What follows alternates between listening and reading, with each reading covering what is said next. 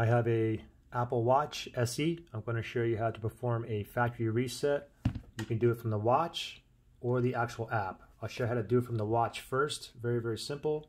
So what you want to do is go into the settings on your watch. So let's look for the settings here. There it is right here. Let's tap on that. And then from the settings, what you want to do is you want to go down to General right here. Tap on General.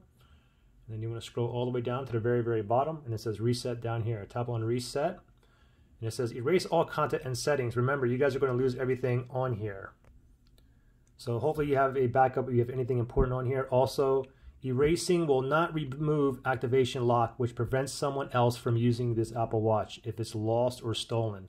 To remove the activation lock, basically if you want to go ahead and sell it, you have to remove activation lock. First, unpair this Apple Watch before erasing. So if you want to sell it, you need to go ahead and remove the activation lock by unpairing, okay? If you just want to reset it, do a factory reset for yourself, then you can just go ahead and proceed from here.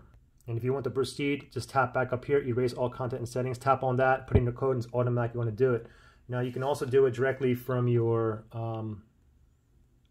app too on your phone. So if we go ahead and go to the Apple Watch app right here, and then from here you go ahead and you go down to General, and then scroll down to the very, very bottom. It says Reset down here. Tap on Reset, and right here it says Erase all Apple Watch content and settings. So you can go ahead and tap on that, and then if you want to proceed, you tap on down here, and it says this will delete all media and data and will reset all settings on your Apple Watch. So if you want to proceed, you tap down here. So pretty simple.